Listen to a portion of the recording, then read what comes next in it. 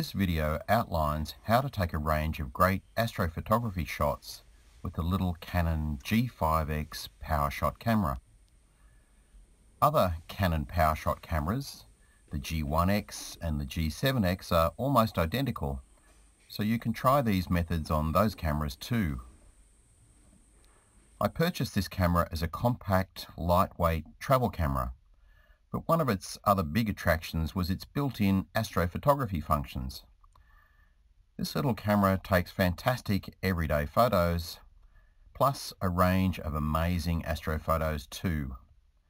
In this video, I'll try and explain how you can take great astrophotos yourself. There are two main approaches to astrophotography with this camera. One, switch to the special scene mode and use one of the 4 built-in astrophotography functions and let the camera make most of the setting decisions for you. Or 2, switch to manual mode where you make all the decisions. But I'll get to the manual mode later. The majority of this video will look at the built-in star shoot functions you will find in the special scene mode. So turn the mode dial to SCN. We'll start with the simple star portrait mode. Press the Control Drive button, that's the top one, on the control dial, and you will see the 4 star shoot functions you can choose from.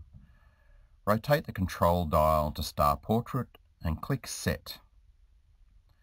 Star Portrait allows you to take a nighttime portrait of someone using the camera's flash and also capture the sky and stars behind your subject. It does this by merging 2 photos. The first is very short with the flash, and the second a longer exposure to capture the stars.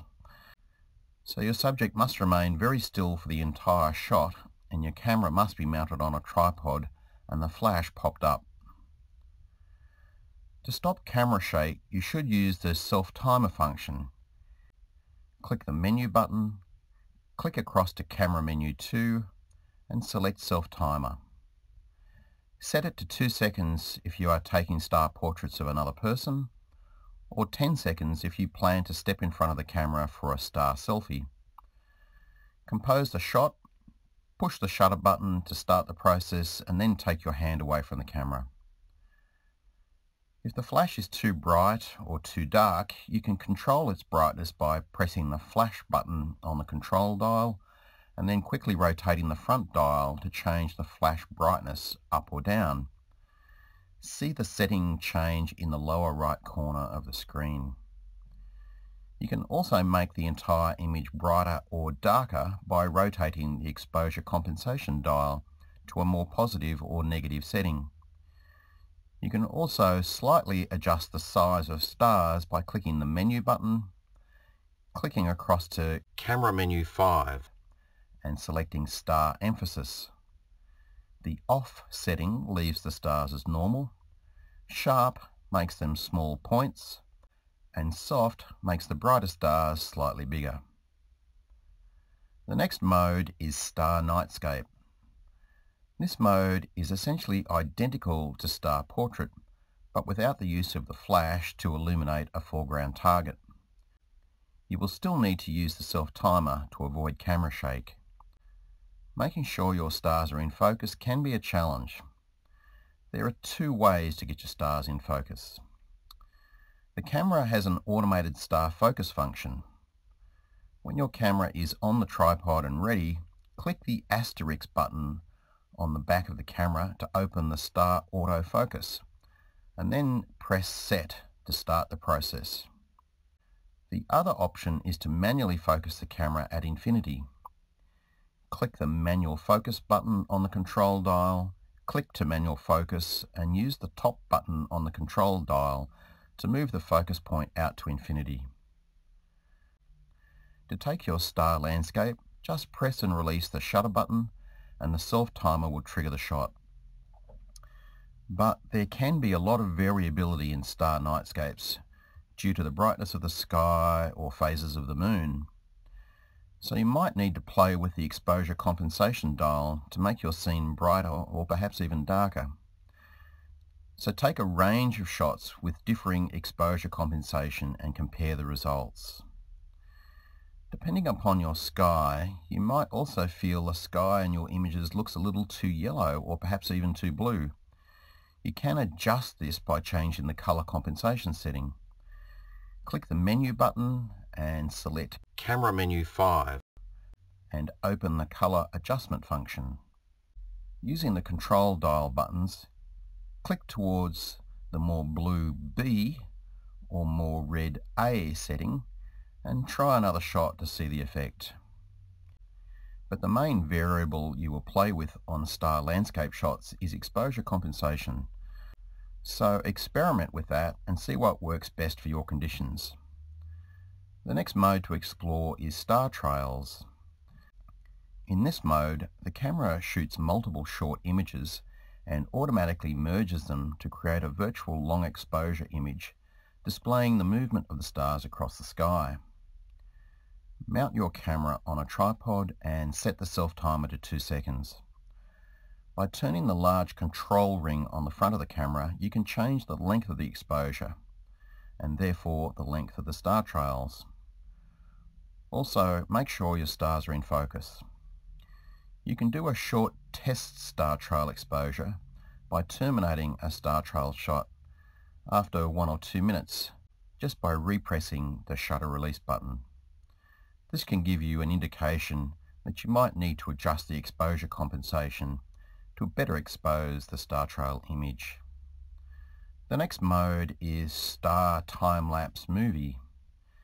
In this mode, the result is a video clip rather than a single image. The setup process is just the same for the other modes. Use a tripod and make sure the stars are in focus.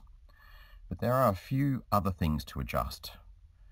Press the flash button on the control dial and the time-lapse menu options are displayed. The effect option lets you create a video with pinpoint stars moving across the sky or some version of short or long trails building up behind the brighter stars. Also, there are 3 options for shot interval. A shot every 15 seconds will give you a longer running final video, while a 1-minute interval creates a much shorter video. Also, start with the 25 frames per second video run speed and set your total shooting time to 60 minutes or longer. As with the earlier modes, you can adjust the exposure compensation dial to make your video brighter or darker. You can do a test image by pressing the shutter button and see if you need to adjust the exposure compensation. But when you're ready, you must press the movie button to start recording the movie. Press the movie button again to stop recording or just wait until the preset shooting time has elapsed. So that is the last of the 4 automated modes. The other approach is to go manual. In the 3 automated modes that produce a single still image, the end result is a JPEG format image file that you have little ability to post-process to make changes. However, in manual mode, you can set the camera to create both JPEG and RAW image files. The RAW file format provides you with complete freedom to modify the look of your image. However, in manual mode, you are pretty much confined to just shooting star landscapes.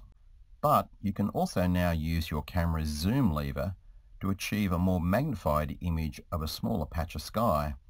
This is not possible in any of the automated modes. So turn the mode dial to M for manual. Press the menu button and go to Camera Menu 1 and open the first option, Image Quality. Make sure you set the camera to take at least RAW images and perhaps both RAW and JPEG. Mount the camera on a tripod, set the self-timer to 2 seconds and use the manual focus process explained earlier to set the camera's focus to infinity. At the bottom of your screen are 3 settings you will need to adjust: lens aperture, exposure length and ISO setting to create an exposure that delivers a pleasing result. However, because the Earth rotates and the stars are always moving, you will probably need to keep your exposure length to no more than 20 seconds for wide field shots and less than 15 seconds for more zoomed shots. Just to get started, set your exposure length at 10 seconds and aperture wide open at 1.8. Now touch the ISO icon on the camera screen and spin the front dial to alter the ISO setting. Keep watching the exposure level indicator on the bottom of the screen and notice how the predicted exposure level changes with the ISO. Once you find an ISO that indicates a properly exposed shot, this is where the indicator sits around 0, you are in the right ballpark for a shot. Take a test shot and see if it is too dark. Most likely you will need to increase the exposure time or ISO to get the brighter image you are probably looking for. In manual mode, it is all about experience and trial and error. Just keep experimenting with the 3 settings and see what happens. Here are a few examples using the Canon G5X in manual mode.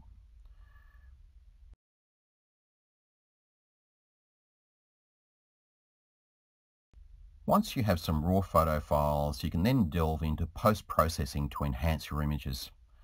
While post-processing of images is a very big topic for another video, one suggestion is to start with the free processing package from Canon called Digital Photo Professional. Here's a link. You can make lots of adjustments to brightness, contrast, color saturation, brightness, individual colors, and much more. So I hope this video proves useful and you take some great astrophotos of your own.